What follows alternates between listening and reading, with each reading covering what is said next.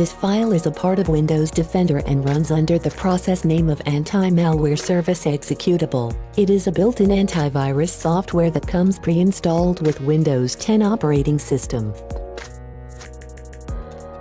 First, let's change Windows Defender schedule. Press Windows and R keys simultaneously, type in the given command and press Enter. In the folder tree on the left, navigate to the displayed location, locate the Windows Defender scheduled scan, right-click on it, and select Properties. In the Properties window, go to Conditions tab, uncheck all the boxes and click OK button.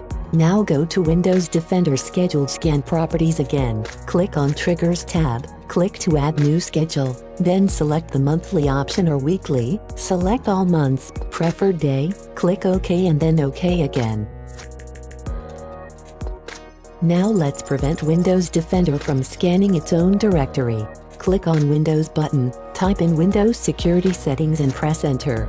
In the menu on the left, click on Virus and Threat Protection, then click on Manage Settings under the Virus and Threat Protection settings, then scroll down to Exclusions section and click on Add or Remove Exclusions. Once there, click to add an exclusion, select Folder and in newly opened window, navigate to Windows Defender folder location, as displayed. Select the folder and click on Select Folder button.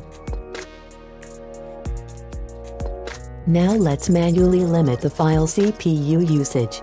Press Ctrl Shift and Escape keys simultaneously to open Task Manager, go to Details tab, scroll down to locate the file, right-click on it, select Set Priority and select Low. Thank you for watching. Subscribe for more videos.